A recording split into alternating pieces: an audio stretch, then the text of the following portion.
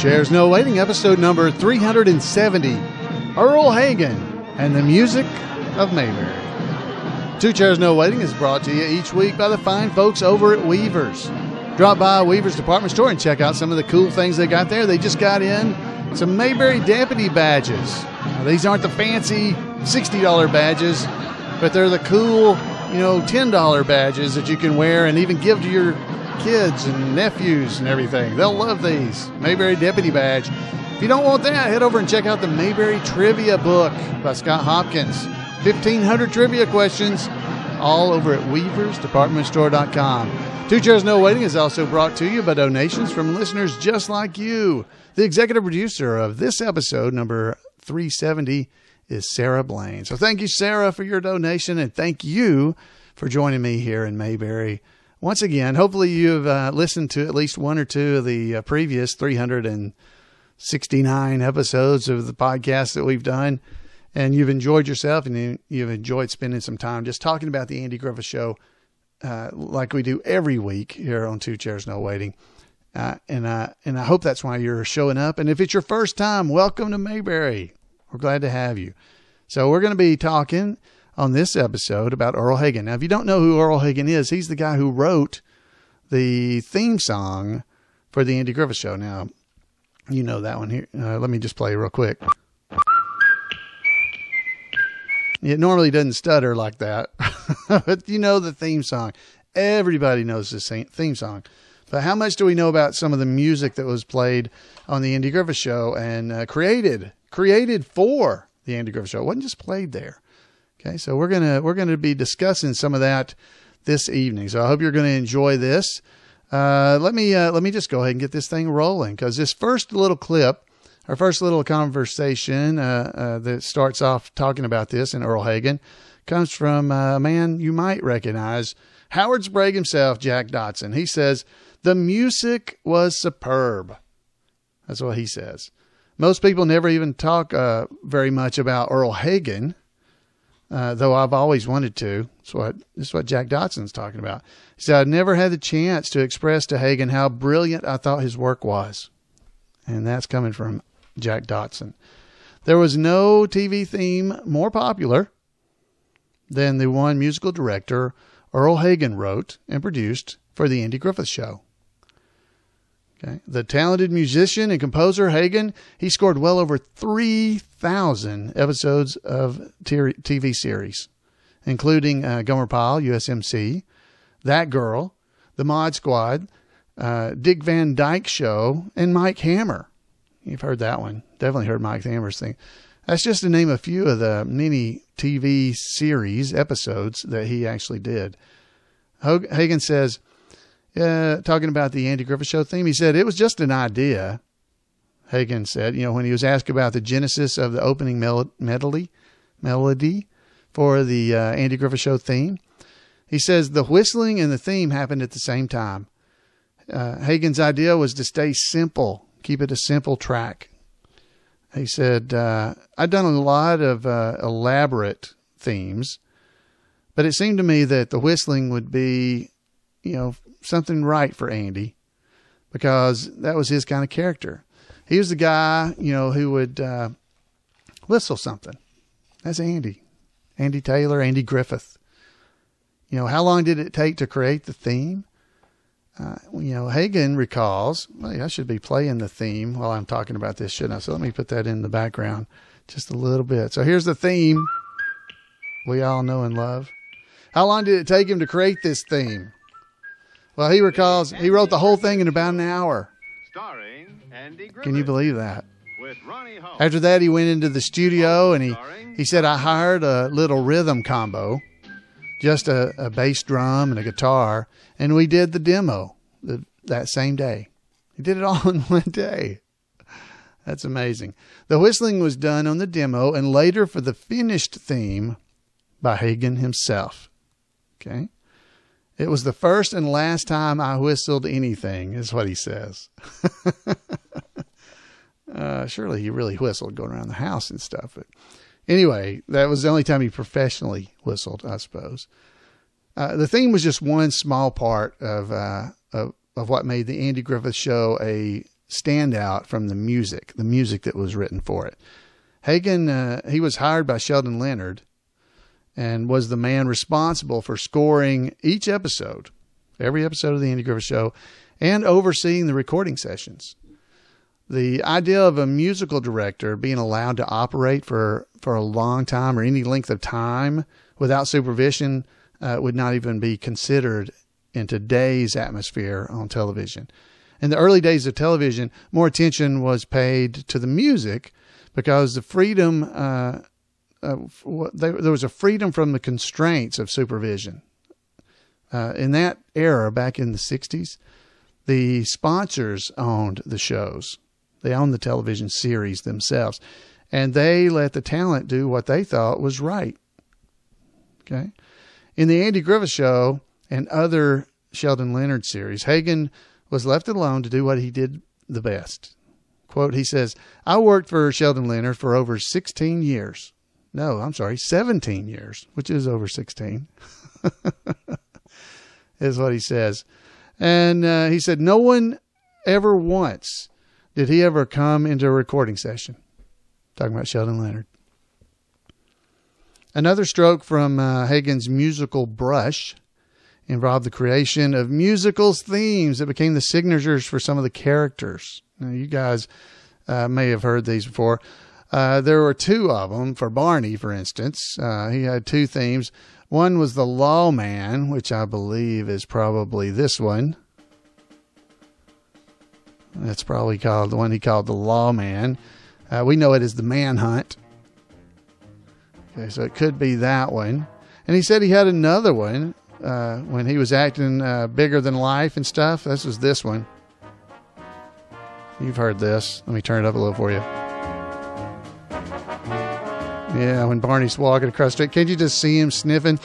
Yeah, well, Ange.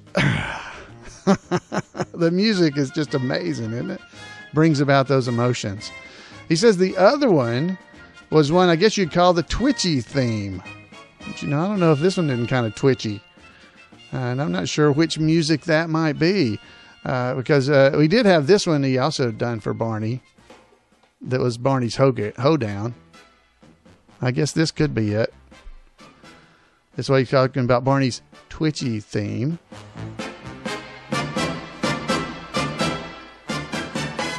So that's called Barney's Hoedown, Earle Hagen. And he goes on to say here that his job, as Hagen puts it, was to let the show dictate the music. The show is where he got the music from, whatever was happening in the show. As good as he was, Hagen was sometimes asked to be bad. Oh, in episode, this is an awesome one. You guys have heard this theme a few times, okay? Because in episode number 72, y'all know which one that is? I'll give you a hint here as we play the music. The Mayberry Band is what it's called. It featured the town's musical marchers. There they are, stumbling over their own instruments. Ironically, seasoned professionals were being paid to imitate rank amateurs. Hagen's responsibility was to make sure that the drama did not become a melodrama.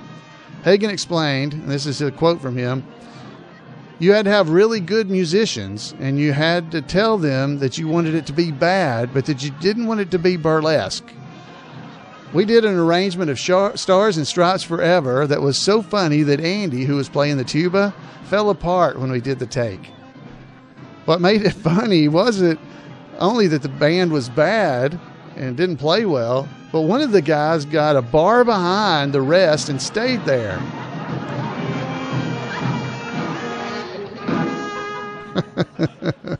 Got behind him by a bar and stayed there, which is what probably really would happen in a bad band. So you guys hear that every week here on the podcast, that little bit of musical history, the Stars and Stripes Forever by the Mayberry Band. That's our theme song here on Two Chairs No Waiting. Two of the more prominent uses of music inside the show included the harmonica, which I don't have a sample of, but it also included, let me play this, a little bit from the Dillards. this is just a little sample of the Dillards. So it included the Dillards. The Dillards were the Darlings, of course, and they were a popular folk group back in the 60s who did their own arrangements. But one member of the Darlings was not a Dillard. The patriarch, Briscoe Darling himself, he played his favorite musical instrument, which was a jug. You guys remember that. Since there were no synthesizers back in the 1960s, Hagen improvised. He said basically, quote, "We got a big bottle and one of the guys blew in it." Like, hoo, hoo, hoo, hoo. We all do that with a Coke bottle. We've all done that. That was the sound you heard from Briscoe's jug when he was holding it. So that's where it came from. And then the harmonica that Barney played. You guys heard Barney play his harmonica. You know, he played it for Jimmy the Loaded Goat and everything. Well, if it's important to you, I just wanted you to know that Hagen said it was actually overdubbed. So the music was actually played by a studio musician named Tommy Morgan. A little trivia. There you go. The harmonica was played by Tommy Morgan. Another piece of popular music written by Hagen, and that was the Mayberry Union High fight song. So let's hear a little of that. Okay, so it was the Mayberry Union High fight song that Hagen had written, and it was used for the climax of the CBS special honoring the Andy Griffith Show. Jack Dodson said it was one of the moments of the special that he will never forget. That's what he said. And who would? He said, Jack Dodson said this. He said, "I really loved getting up and getting to sing the Mayberry Union High song. It was such a great song. You couldn't have a better high school song than that." So this is the one from the original series, and then this is the men singing it at the special. Victory is yours, well not, we'll hit the line for points every time. The orange and blue will try. And when the victory's won, you'll be our favorite son. Proud waves your banner in the sky. Mayberry Union High. Oh, and like I said, Jack Dodson said he really loved getting up to sing that. It's such a great song. You couldn't have a better high school song than that. That's what Jack Dodson was quoted as saying. Of course, some of the other music we heard on the show was from Bobby Fleet and his band with the beat. We've all heard those. Bobby Fleet and his band with the beat. So Bobby and his band made several trips to Mayberry, but the band, however, will not be doing a reunion special because it was just really composed of actors playing the roles of musicians, not actually their instruments. And Hagen says that was done by studio professionals, studio musicians. The band members you saw on screen were character actors typed for the parts of musicians, but they didn't actually play. So when you see them on the screen, that Bobby Fleet and his band with the beat, that's not actually them playing. One actor who was a genuine article was Andy Griffith. Quote, "He used to sing most of his numbers right on stage," Hagen said. "Those numbers were often recorded live."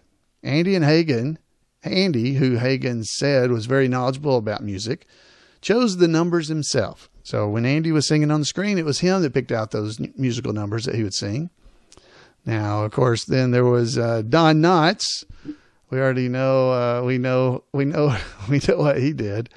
Don Knotts. Now, this is, I don't have the scene. He's going to talk here about the songfesters, but since we're talking about Don Knotts and Barney and singing, I just got to let this play.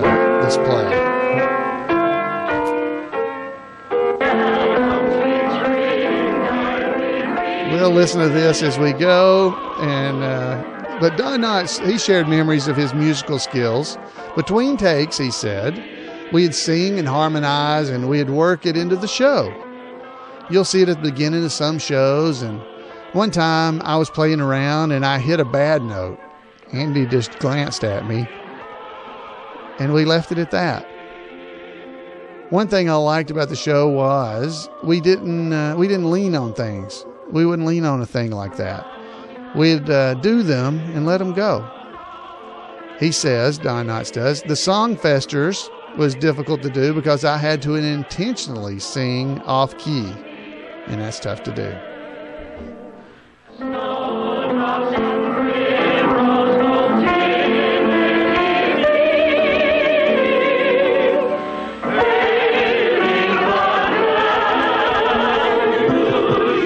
So everybody picture in their mind Barney.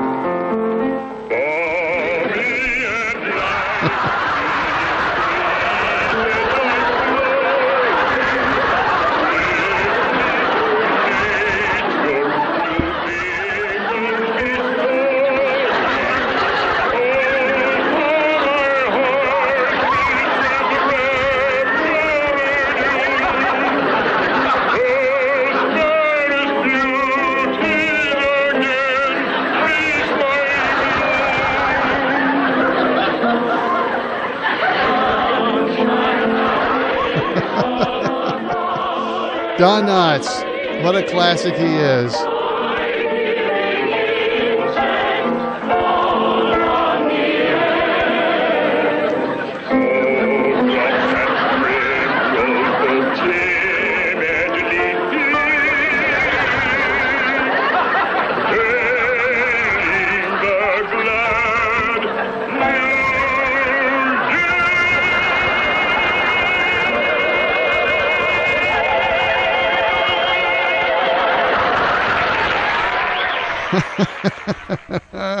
If you can't picture that in your mind, you don't watch the show enough, because that is absolutely amazing. So, ladies and gentlemen, that is just some of the amazing, amazing music that has been on the Andy Griffith Show over the years.